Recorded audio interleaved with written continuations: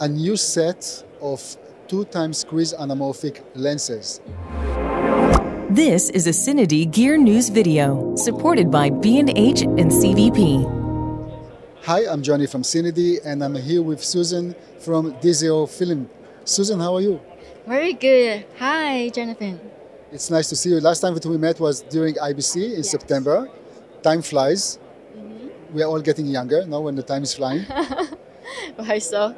And after IBC, we have some new stuff coming out. And at this time, we also bring them to the show. Very nice. And actually, we are here because you just announced a new set of 2x squeeze anamorphic lenses, the PAVO family. Yes. So first of all, let's start, because there's quite a lot to talk about those lenses. I want to start with knowing how many lenses will you have in this in the family? Firstly, in this year, we plan to have 6 focal lengths, start from 28mm and then 32, 40, 55, 75, and 100 this year. But probably we will have 2 more longer ones next year. So for this family, we at least have 6. Because your specialty is doing normal spherical lenses. Why did you decide to do anamorphic suddenly?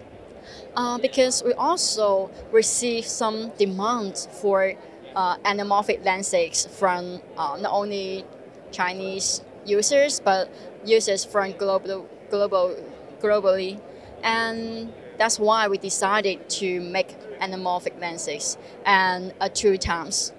So you really decided to go, you literally skipped on the 1.3, 1.5, 1.6, 1.8. Why 2 squeeze anamorphic?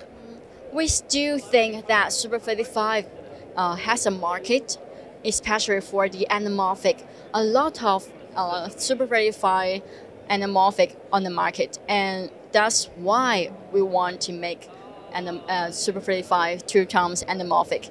Some people will think 2x is the real anamorphic because they always get used to 2x. And because of the trend and the change for the CMOS, there are more 1.5x, 1.6x, and 1.8x of full frame anamorphic. But for Super 35, 2x is needed. When we first reported about those lenses, many of our audience were really wondering, where do you place the anamorphic optic design? Is it a rear anamorphic or front one? For our anamorphic, the cylinder lenses is in the middle, just right behind the focusing group. So in fact, it's in the middle. Okay, interesting. Let's talk a little bit about flares. Are you gonna offer those in different flare types? In fact, we have this kind of plan. We will have 2 versions of flares.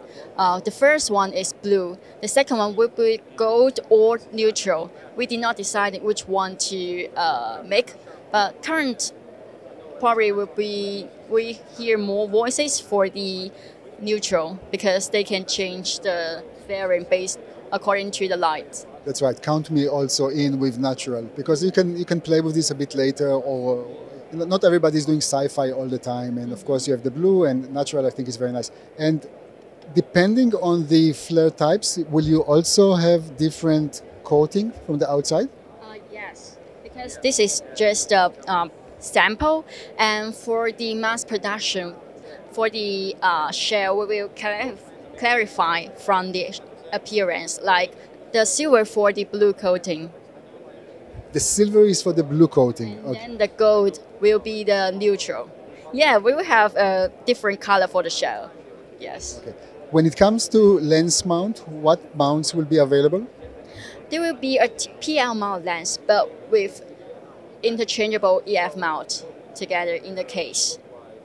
When it comes to the front diameter, the lens, the filter diameter, it's 95mm front.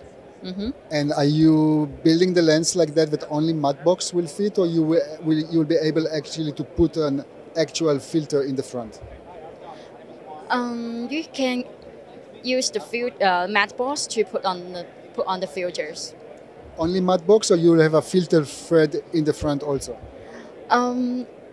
They have filter frame for other focal lengths, but for 28mm, probably it's too thin for it to screw on filters. But for others, they will be fine to have screw on filters. When it comes to the focus scales, is it going to be metric, or what version is it going to sell? We will provide two versions, metric and imperial. So you can choose what kind of what kind of scales you would like.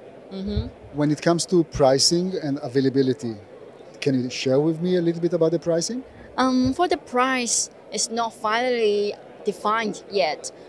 But for the availability, we will have the full set sample in June or July, and then probably we will have more updates that time.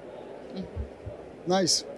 Susan, did I forget anything? Do you want to add anything about those lenses? That's the right time.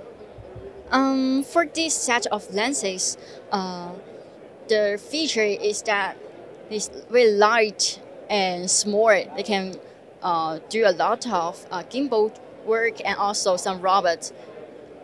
I think it will be your run and gun anamorphic. Wow, run and gun anamorphic. 1 second, let me try. Mobile fitness for sure, I'm joking. No, they're relatively lightweight because of course there are other manufacturers who are making 2 times squeeze anamorphic which are a bit heavier. Yeah, I have to say this is actually feels quite good. Susan, thank you very much for your time. Thank you. Guys, thank you very much for watching, and please don't forget to subscribe to our YouTube channel. Thank you.